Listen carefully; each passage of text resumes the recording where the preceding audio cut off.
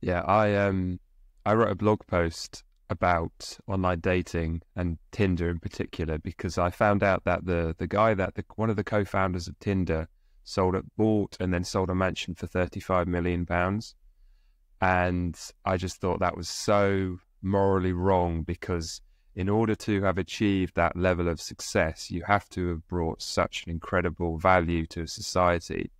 And the stats on Tinder just show the amount of sexless young adults, single young adults, has skyrocketed since the introduction of Tinder.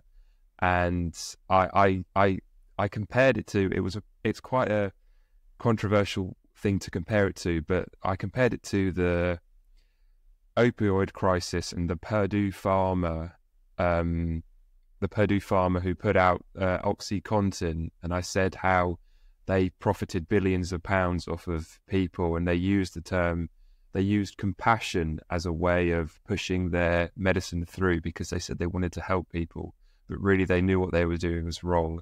And it's quite a stark comparison to make, but I feel like it's a very, very a far softer version, obviously, of that phenomena, what's going on with dating apps and how, you know, the advantage that women have on dating apps is quite. If you read the statistics about men swiping right to about 60% of women and women swiping right on about 5%, it speaks of the advantage that women have in the dating market that I think we're seeing played out nowadays, and the tendency towards what I would call extreme hypergamy, which is I see playing out in a lot of. Well, all you have to do is look at Instagram and go through the memes that are populating, and it's all sort of, that was a bit of a rant, but you understand what I mean about there's been nowhere near enough value.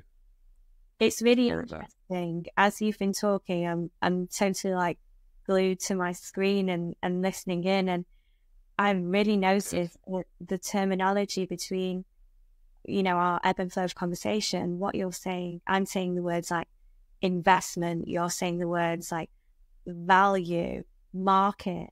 And so I'm just hearing like how it's like a monetization process. It's almost like time investment sources. And it's like dating is a commodity right now. And this is what happened.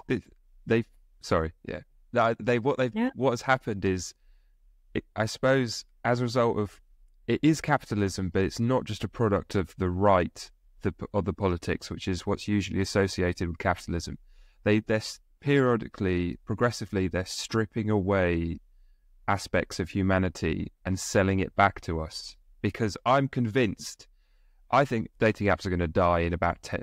I give them, I want to say 5 years, but maybe 10 years. I don't know. It might even be less. Could be more. Hopefully it's not. So what they're doing is